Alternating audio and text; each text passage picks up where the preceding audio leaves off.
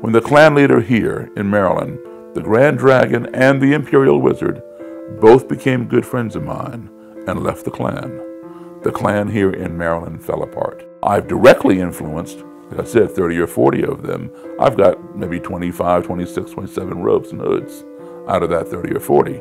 I have rally banners, belt buckles, knives, earrings, applications, all kinds of stuff. Have you ever put on the robe before? I have. I have a bunch of them. This is only one of many. But yes, I put one on and looked at them. I didn't go out in public in it, no. I put it on just to see what it felt like, what it looked like. I stood in front of the mirror, looked at myself, and I felt very stupid.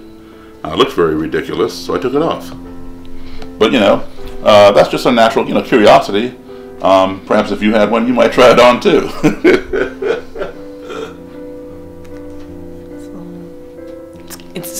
That's my first time seeing a robe, so I've grown up in the South. I've had friends receive invitations to Klan rallies.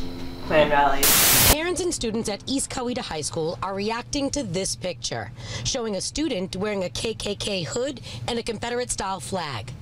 A Ku Klux Klan banner here hanging on this historic building quickly came down today. 17-year-old Pierce Doles told me he's a fan of the Klan. So you see nothing wrong about that KKK banner? Not at all.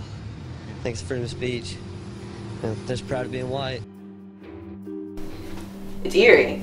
It's eerie. I plan to open a museum. I got my 501c3 and I'm going to open up a museum that displays a lot of these things and have lectures, invite former and current Klan members to come and speak, and invite people who've been victims of racism to come. What would you say is the most shocking item you have?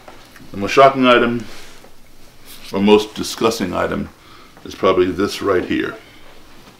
This is a t-shirt that Klan members wear in January on Martin Luther King Day. It depicts a picture of Martin Luther King with the crosshairs of a rifle targeted on his forehead, and it mocks his "I Have a Dream" speech.